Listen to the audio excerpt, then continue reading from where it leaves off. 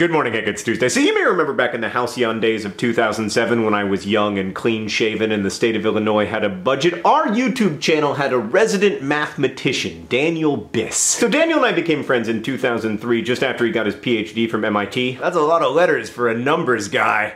I'm sorry.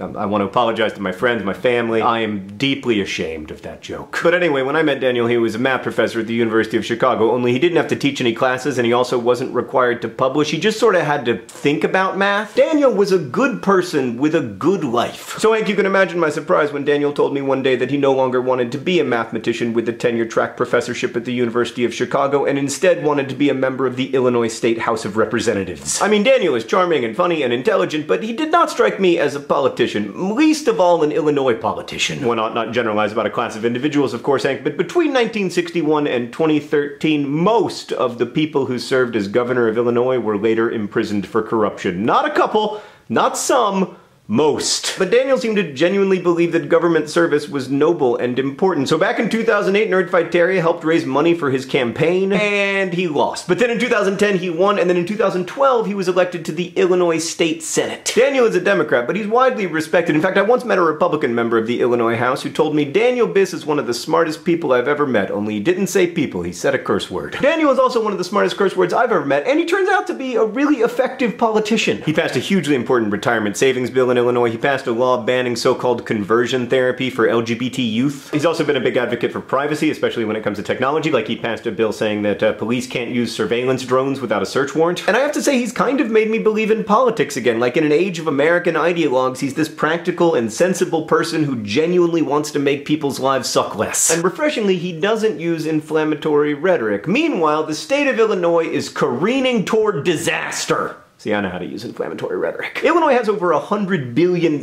in pension debt, which is unique in the country. It also has a poor credit rating, and it's currently operating without a budget, which has led to, if I may quote Daniel, an insane patchwork quilt of incomprehensible nonsense. That's not inflammatory, that's factual. Like one example of this incomprehensible nonsense, the Illinois State Museum has closed because of budget cuts, but all of its employees are still going to work and getting paid. Neither the Republican governor nor the Democratic leaders of the state legislature are at all serious about the kinds of reform that are needed to end Illinois' decades of fiscal mismanagement. If I were Daniel, I would find all of that so annoying. When I find something immensely frustrating, I ask myself, am I frustrated because something is broken and corrupt, or am I frustrated because I don't get to be the emperor? And every time it's option B, I remind myself that's actually a positive thing, because this way we never have Mussolini. People with goodwill need to be willing to accept that slowness, otherwise the process gets taken over by people who are deliberately trying to steal from it. Alright, so Daniel is now running for Comptroller of Illinois. If you don't know what a Comptroller is, don't worry, I didn't know either until Daniel told me. It's basically like the chief financial officer for the state. And I want Daniel to win, not because he's my friend, but because he's a smart and independent voice, and he's also very good at math, which is a useful skill for a Comptroller. But here's the thing, politics, in some ways, especially local politics, are run by money. Running for Comptroller, a job I'd never heard of until my friend ran for it, costs millions of dollars. So if you want to know what's wrong with American politics, just remember that campaigns for Illinois State Comptroller cost millions of dollars. So I'm going to do a fundraiser for Daniel next month. In fact, it'll be my last public appearance before VidCon. The tickets are $40, which I know is a lot, I'm sorry, but everybody who goes will get a copy of An Abundance of Catherine signed by both Daniel and me. I hope to see some of you there. You can also donate to Daniel's campaign directly at danielbiss.com. And regardless of your political beliefs, if you're lucky enough to live in a country where your voice matters, I would encourage you to get involved in the political process. One thing I've learned from Daniel is that good, honest people in politics really can make a difference. Hank,